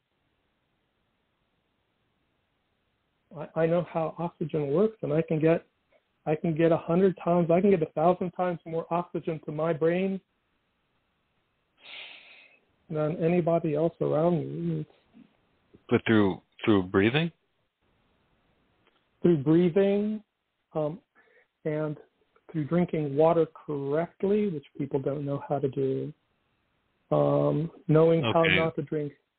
How do you drink too much water correctly? When you're a baby, how do you grow so fast? You're growing exponentially, and you're only getting your nutrients. You know, some children get their milk from their mother, which is natural and that's real food, but other children are given powdered milk with water. How much value is there in powdered milk with water? Nothing. Okay, so they're basically feeding on water, and they're growing exponentially. Why are they growing so quickly? Because of their ability to use the oxygen from the water. If you can actually break the oxygen from the hydrogen, if you can do that inside the body, you've got one thing going for you. But you have to get the water into your body. So what children do is they suck on a nipple, and bottles are made specifically with very small holes in their nipples. And the bottles that have some people take, and they want to hurry up and get their children fed really quickly, so they make the hole larger. And when you have a larger hole, it creates less of a vacuum inside of the mouth and doesn't pull the enzymes out of the inner lining of the cheeks. So all of the enzymes that are made for the body, for your stomach, to basically break up the food. And when you break up the food, it's actually for also breaking up everything into, the smaller you go, the easier you can get to everything that you need, so that everything chemically reacts, and for the body to use water. So basically, when you drink from a glass, you create very little suction. And I learned this at the National Institutes of Health, where people were getting operations on their brains and there was people with tumors and, cancer all over the place and heart problems and every type of thing. So there was people, and I used to go sit, whenever, I was bored, I'd go and talk to all of the people in the hospital part. And the first thing you get told after an operation is don't drink through a straw, because you'll pull the blood out. If you have any operations like in your teeth, like if you go to the dentist, don't drink through a straw, because you'll pull the blood out. And so, like, if, like me, I drink all of my water through a small, tiny straw. And as I suck it in, I pull out enzymes from my inner lining of my lips, of the inside of my mouth tissue, and our mouth is one-way valves where water molecules can go inward, but water molecules cannot go outward. It's just like how they came up with reverse osmosis from the way that our own system filters water. And water goes in, and the enzyme molecules are secreted, because those are actually secretions. And when water goes into them, then something turns on and squeezes out to the point where, like, when sometimes people are eating and they have a lot of saliva, and the saliva squirts out across the room. It's just like watching like a snake throw out venom. The saliva can actually excrete through the little from the pushing. Very, very, very, with a lot of pressure. So it's about drinking water and not drinking water very quickly to put in your stomach, because then that changes the alkalinity. Water also doesn't go through the stomach lining, and then people end up with a lot of water weight. And if people found that out, then all of a sudden all the doctors that do all the diet stuff, how much money would they lose? So you drink water through a very small straw. I usually buy the ones that are for coffee, the really thin ones.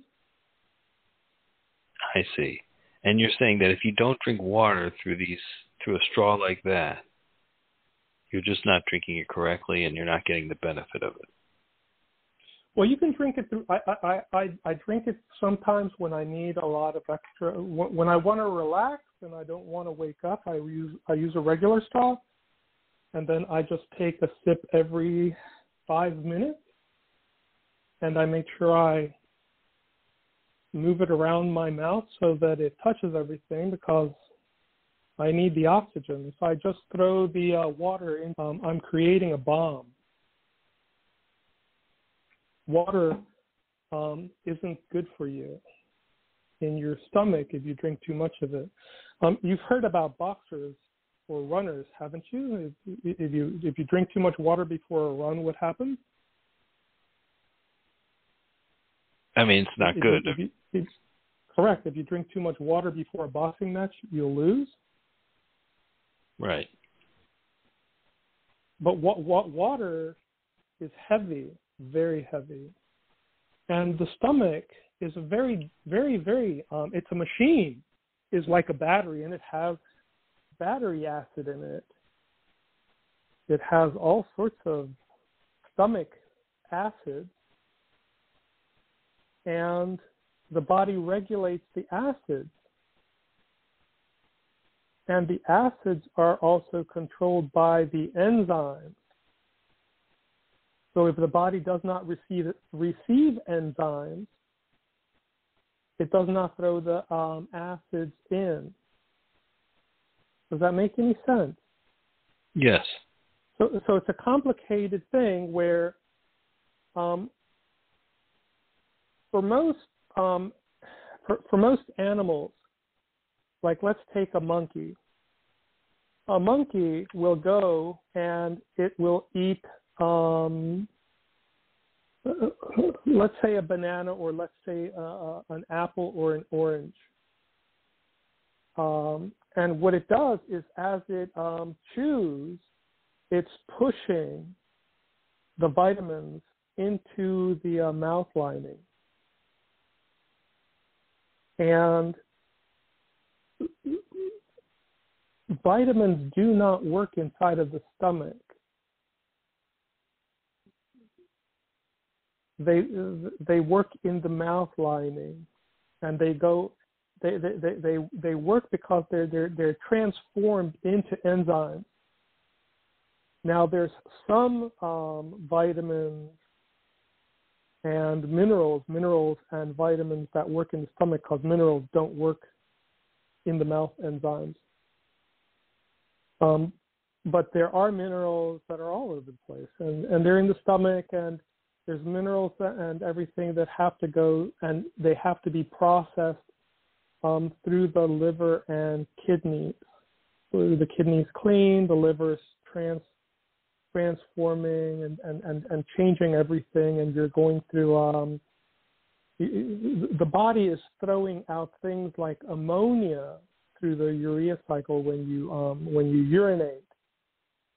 But most people try to get, the body tries to get rid of the ammonia, and, most people work on that. They don't actually recognize that the ammonia doesn't have to go through a person's urinary when they urinate. So many people that drink water correctly, that eat correctly, that exercise correctly, that do everything correctly, the body recycles the ammonia and turns it back into other things, into the things that then create again the ammonia. And the ammonia will kill you, but it's inside of us. There's all sorts of things inside of us that too much of will kill you. Just like when you exercise and you create lactic acid, all of the different acids and all the things that that hurt people's muscles and that build up, and you've got all sorts of stuff going on. But it all comes down to some basic things of knowing how to chew your food, when to chew, and how to drink a little bit of water. And that doesn't mean I'm healthy. That means that I know how to abuse the system to get the things that I do need now. I work a lot, I sit around, and then there's a lot of things that I do so that I don't waste away completely.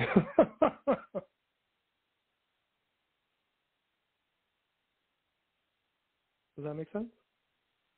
Yes, it does. So this is interesting. So we're going to have to. I didn't know you also knew so much about nutrition. About what? Nutrition? Oh yeah, I know everything about nutrition. So are you saying then that like over the counter, the vitamins that people are taking are useless? No, they're not useless. They are damaging in the way that people take them.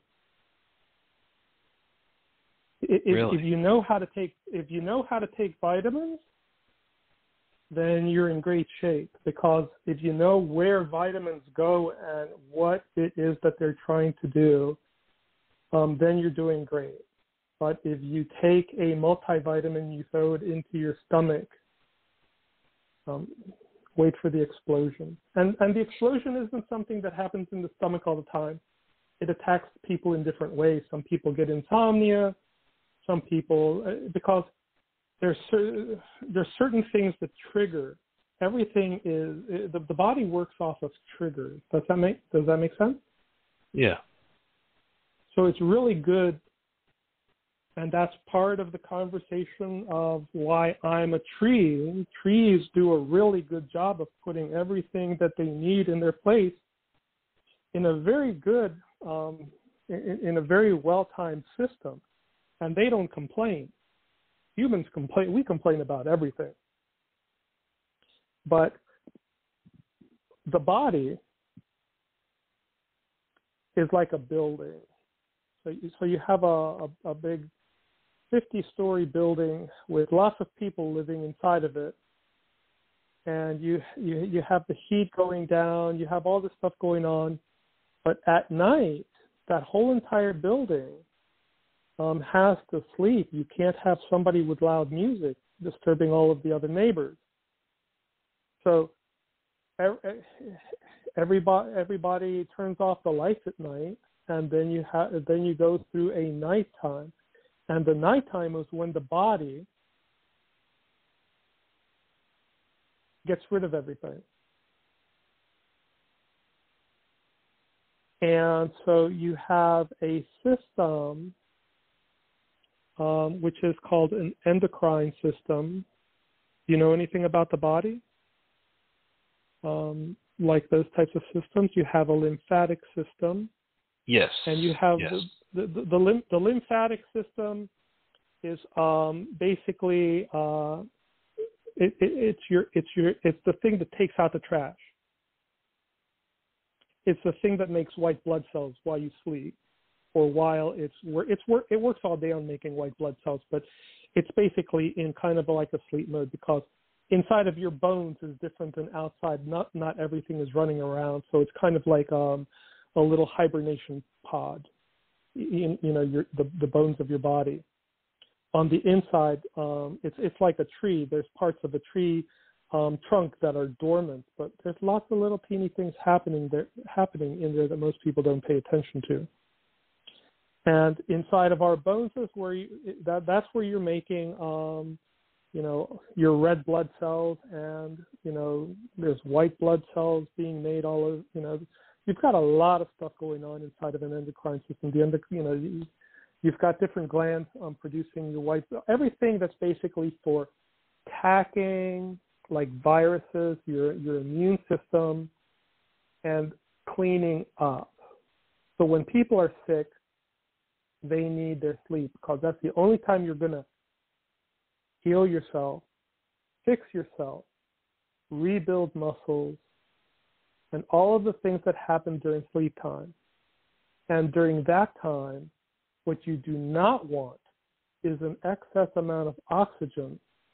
Excess amount of oxygen. You want your oxygen. You don't want to go oxygen negative, but you don't want to have way too much oxygen. So breathing and everything is fine, but during the night, you don't drink water, do you? And so you don't do things that introduce that stuff, like take vitamin C right before you go to sleep. Vitamin C is the thing that you take in the morning when you wake up.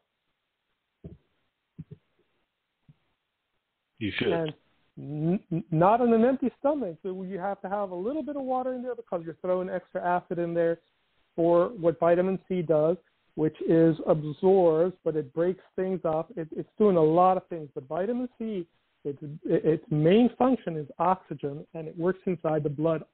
Most people think that vitamin C works inside the stomach. No, it works in the blood, and the blood is what's going around the stomach and around the lungs, and the vitamin C is providing oxygen. So that's your wake-up thing. It wakes you up.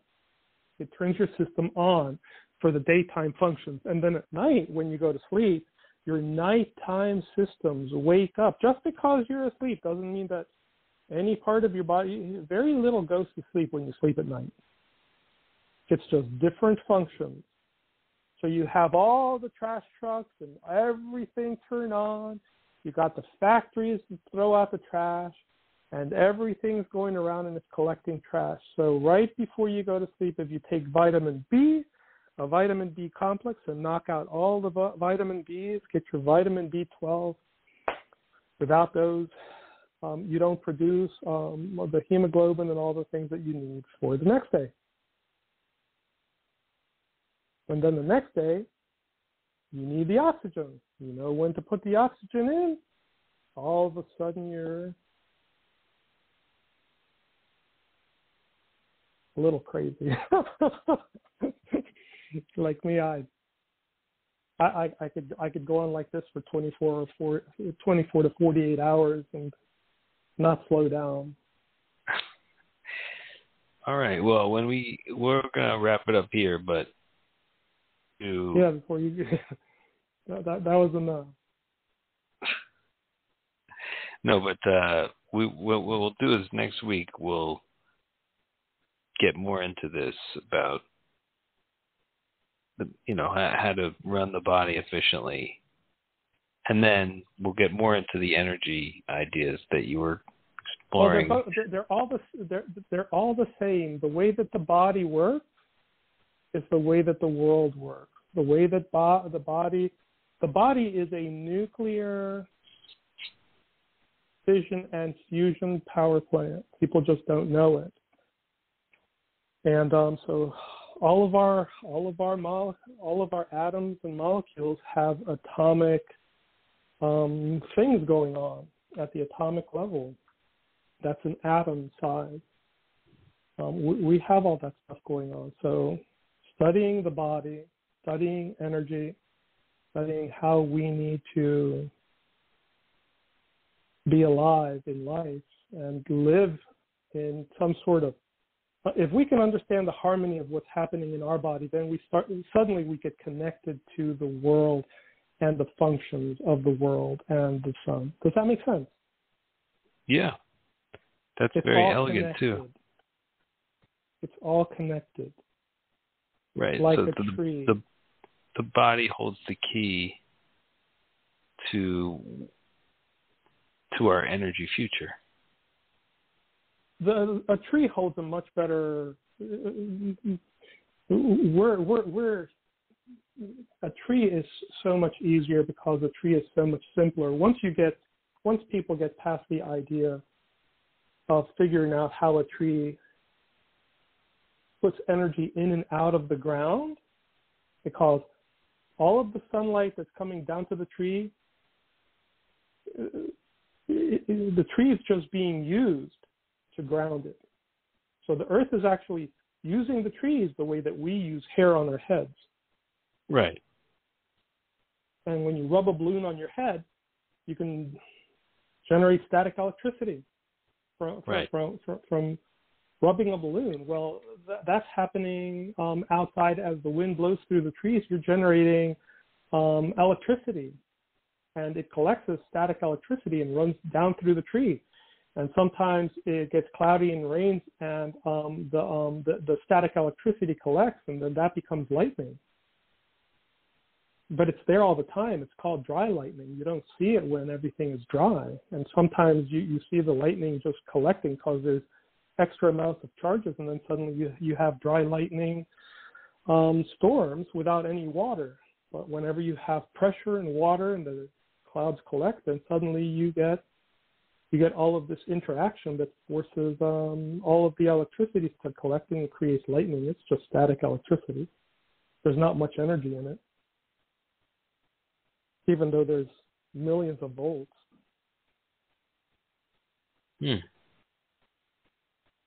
But there's very little energy in it. Right. And it keeps going on and on, but that's the body. So it's all the same conversation. Energy. Conversation with a tree continues next week.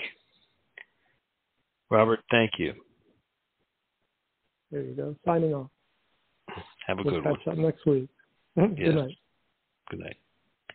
Thanks, everybody, for listening.